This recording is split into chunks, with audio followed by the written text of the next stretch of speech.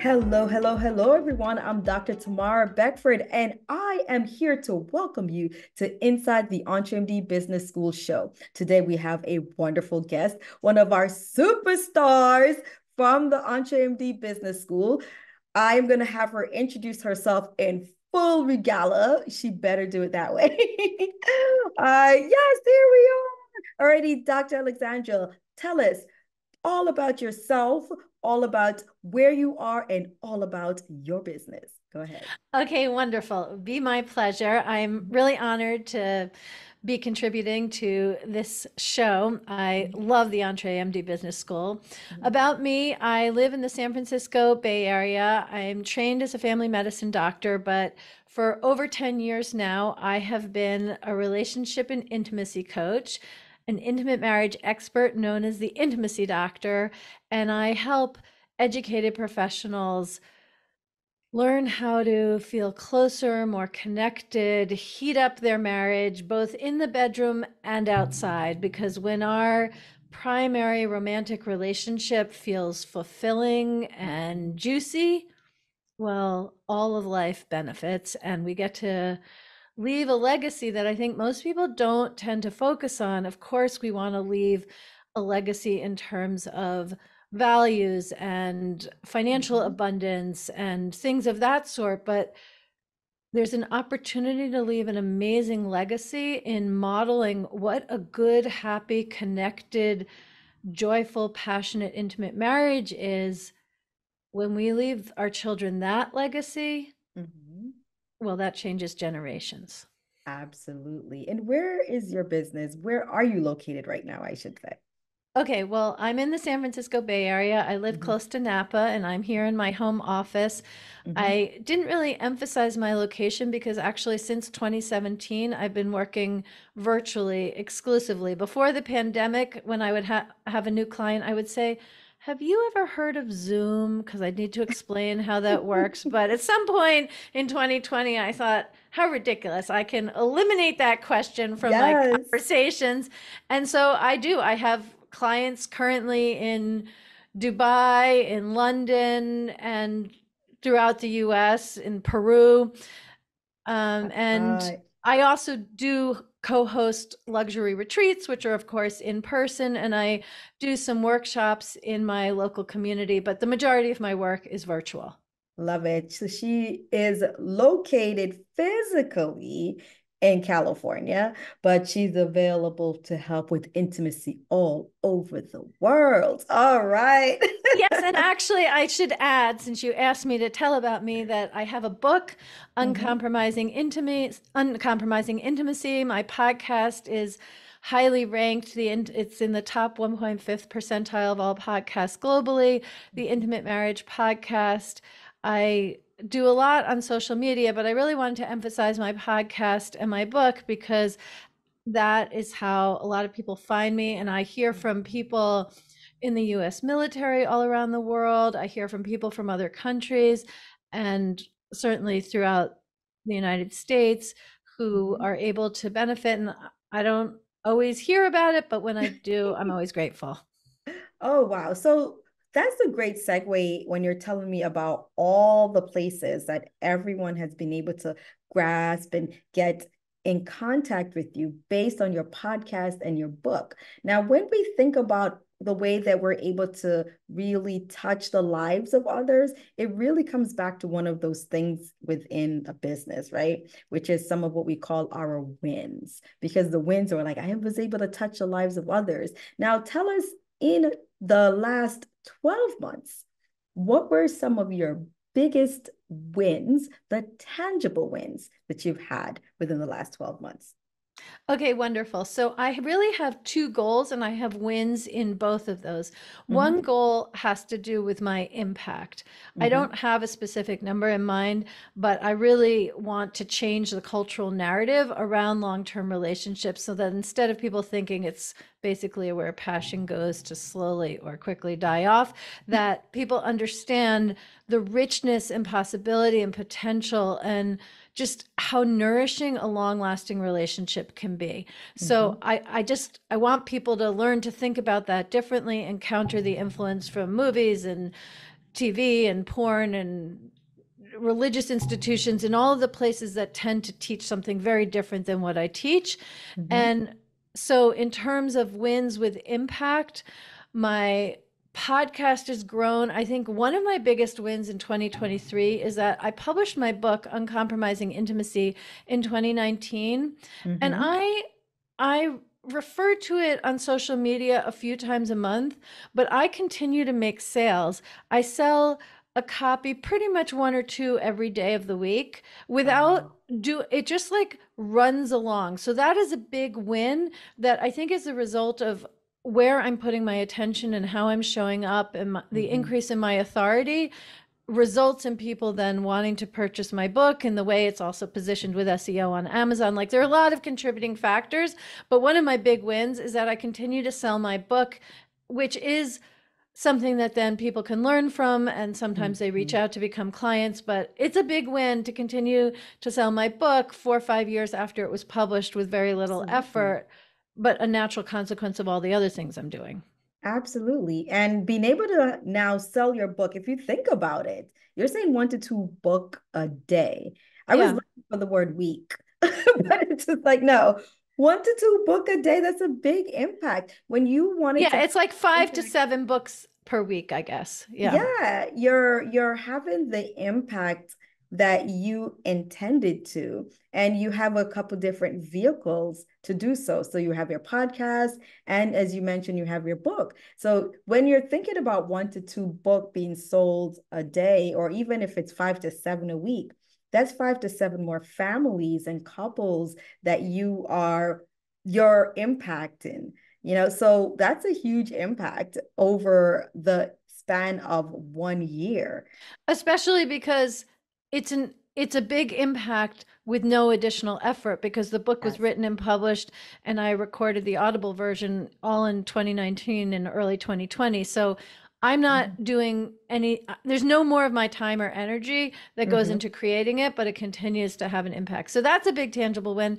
And mm-hmm, another tangible win is that, as I said, I've been coaching for, well, since 2013, so for mm-hmm, over 10 years. And for the first time ever, I set a financial goal and I met it. Now, I feel very good about my revenue, but mm-hmm, it's like, it's a little more random. It's not that I set the goal and then make it happen. But as a result of different things that I've learned in the EntreMD Business School, in Q4, I joined the school in Q3, and mm-hmm. in I did a bunch of things to set me up for this. And then in Q4, I set a high revenue goal and I met it. And so I'm really happy to have that revenue. But really, the biggest goal is that I figured out how to set a goal and then how And go to after it. actually make it happen. Absolutely, absolutely. Being able to set a goal and see it come to fruition, there are a couple layers of elatement that happens. Like, yes, I hit the goal, but then the underneath that is when you realize I have now become this person that can set a goal and follow through. And then once you realize and you've unleashed that person underneath, you can't really go back unless you intentionally do so. You now know that, yes, I am the type of person that can set the goal, follow through, and these were the steps that I did. And so I can definitely do this again. Now, that leads us to the intangible wins that you've had within the last 12 months in your business. What are some intangible wins that you can tell us? I always enjoyed my business, but I love it even more now. And I think one of the things has to do with focus. Like, I can serve a lot of different people with a lot of different problems, and Mm-hmm. I'm glad to be helpful. Like, that's who I am. I myself wouldn't have gone into medicine if that weren't the case. But Absolutely. there's a way in which just like removing anything that isn't really bullseye level, like never mind the outer rings that I also can hit. I'm Mm-hmm. really very, very clear in a new way about who I serve and how I want to serve them. So actually, just in the last 3 days, I received two invitations to participate in online summits. I didn't know the host of either one. It wasn't through a personal connection, but they found me and thought I would be a really good fit. And for one, the person's audience and message are just completely aligned with mine. And I just said yes, and I feel great about it. And the other one was like, I would have said yes 2 years ago. Like, there's enough overlap, but really, it's not Is forced. 50% the right audience. So rather Yes. than doing it for the 50% that's the right audience, I'm now saying no because it just creates drag and unnecessary inertia to navigate the 50% where there isn't overlap. And I just feel really clean in saying no to more things. And Hmm. that's a really significant intangible win because it increases my energy and my inspiration to just be Absolutely. that much more clear Mhm. in my no, and not to have it be, well, you have to get burned out in order to say no. No, I'm doing great and I'm saying no. Oh, wonderful. Isn't that exciting? So you've now gotten laser focused on your ideal client, who you serve. You're so laser focused that opportunities come to you and you can look and snap judgment, read, look, okay, yes, this is my ideal audience. Absolutely, I will help. This one, it's not my ideal audience. Only part of it is. And therefore, I recognize the extra energy that I would be expending in order to make my content available to sort of help the ones who are not my ideal audience and try to semi serve the ones who are my ideal audience. And you thought, it's not worth it. But I love that you've gotten to that point because it's because you're so laser focused that you can now determine and you also say, no, I won't use my energy on things that it's not going to serve me at this point because I want to preserve my energy for the things that I want to do within my business. Yeah, Absolutely. because really that the summit that I said no to, Mm-hmm. even though this is a different metaphor, it's like it's empty calories. Like that's good if you're starving, but Mm-hmm. it's really I can have gourmet food now and Yes. be nourished by it. And I used to say yes and it was the right thing, but it's Mm-hmm. no longer the right thing. And that's a great point. As your business changes, as you evolve within your business, I should say, as you evolve within your business and you become clearer, then you can determine, yes, I no longer need to because the business or you have now evolved. And I love that. So now, with that in mind, there are always lessons that we learn because some things work out well and then some things just don't. We at EBS, we just call them lessons. So, what are your biggest lessons for the last 12 months within your business? Hmm. I know I should have a ready answer, but I really do need to survey my business for a moment internally. I'm just talking to buy a little time. So I think I think the lesson is that I'm going to say it in the positive Mm-hmm. that the lesson is that there there are the right opportunities, there are the right connections, there is the alignment, and there's a way in which I don't need like it's a shift from scarcity to abundance Yes. in all regards. And Mm-hmm. I think another way to put it, which is kind of building on what I just shared as an intangible win, is that when something's working, it can be really challenging to let it go even when it's no longer right. Like I'll use another funny image. Mm-hmm. Like if I have a favorite pair of jeans and they're awesome, but then my size changes. Either I lose weight or I gain weight. It doesn't matter for the point I'm making, Mm-hmm. but they no longer fit.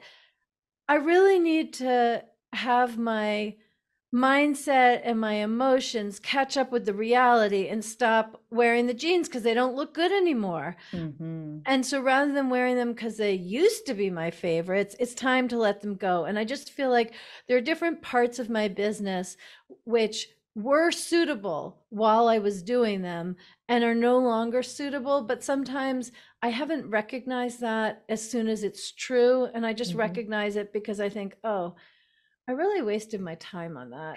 I really shouldn't have pursued that. I shouldn't have said yes. Like Hmm. that was a mistake. So my my lessons have more to do with where my attention is Hmm. than any authentic, real failures, I would say. But So they don't that's look a like great point. failures to somebody else because Yeah. what was the failure? I just did the thing but for me, it doesn't fit with where I am in my business now and who I Hmm. am in order to go to the next level.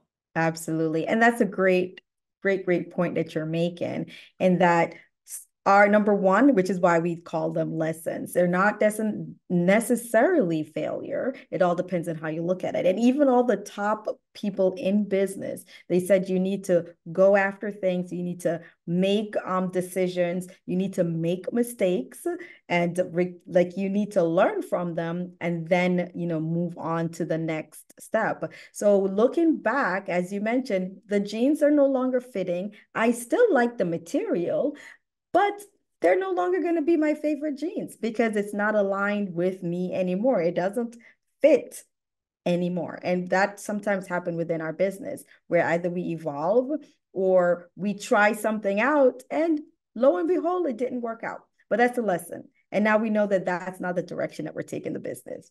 And that's how we look at it. Now, when we think about all this, you were able to join this community, as you mentioned, Q3 of 2023. So you've been there within now we're at this recording, we're in 2024, we're at Q1 of 2024. So what would you say that how has the business school or being part of the business school helped you to achieve some of your goals within the last 12 months? I think there are two ways. Mm-hmm. One is that I have done a lot of personal growth trainings and a lot of business trainings, a lot of entrepreneurial mindset work. Just I've been in a lot of different masterminds and different things, and there's a good percentage of what Dr. Una says, which I've heard before. Mm-hmm. But the way that she says it, just stating the essence and stripping away all the other stuff, like she has clearly penetrated those lessons. And the way that she says it, I find it really refreshing and inspirational. And it's just an amazing model for how, as a smart, ambitious, driven physician, we can take what's available to everybody, but really make it work for us in this very profound way. So that's one thing. And Mm-hmm. then the other thing, which is related but different, is being part of the community. I think I don't think that I ever really imagined that I could be in a community of like-minded people. And by like-minded people, I mean physicians, but not only physicians. I mean entrepreneurs, but not only entrepreneurs. I mean people who care about their work and service as well as their family life and Mm-hmm. relationships. It's like the whole combination of people who are driven, and I have to say it's astounding to see people transform within the container of the mastermind. Like that probably propels me more than anything else to see people 6 months ago, like where they are and where they are now. Mm-hmm. It's not typical that people change like that, but there's something in the blend of like the alchemical nature of the community as well as specific content, and the fact that the people in the container are driven and open to learn things that they haven't known before. So I just want to say, really, it's the container, like the community. But I spoke first about Dr. Una because I think that those two are related. Her Absolutely. capacity to create positive culture in the community is Mm-hmm. just a really rare, exquisite Skill reality. set. It's a skill set, it's the reality, it's the essence of who she is. Now, with that in mind, you're gonna have some people who are on the fence and they're deciding and they're listening to this and they're saying, I don't really know. Really, is it truly like that in there? What would you say to those who are thinking of joining us? Okay, well, I would say that I doubted it too. I didn't doubt Dr. Una, but I doubted the community until I joined.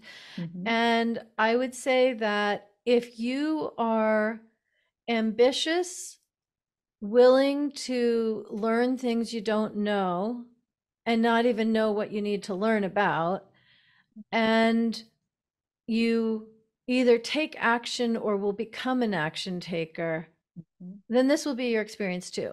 But if you're more like cross your arms, prove it to me, mhm. or you feel like you're a physician, you have worked so hard, you just want to be rescued by your kind of entrepreneurial Prince Charming, then I still think you'll be inspired, but I don't think you'll have the experience that I've described.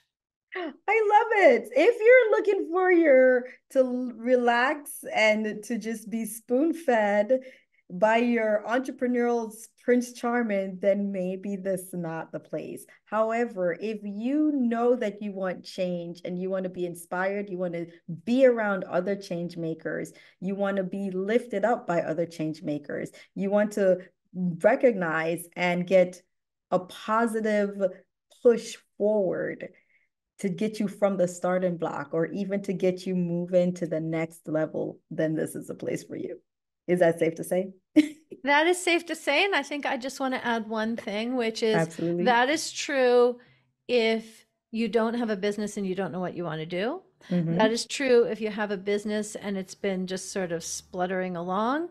That is Mm-hmm. true if you have a well-established business and you want community and inspiration and just to hear other people in order to have a sense of how to get to the next level. I mean, I was already making multiple six figures when I joined, and my income has gone up, and I like I have access to a juiciness about business that I just didn't have before I joined the EntreMD Business School. Well, you heard it here. You get access to this juiciness here within the EntreMD Business School. So we just gave you a glimpse of the juiciness as Dr. Alexandra Stockwell so aptly described. So if you are on the outside and you're trying to decide if you should come on the inside, we just gave you a glimpse of what it's like to be inside the EntreMD Business School. So if you're out there, won't you come join us? I'm Dr. Tamara Beckford, and you have been listening to Inside the EntreMD Business School show. We're looking forward to seeing you on the inside.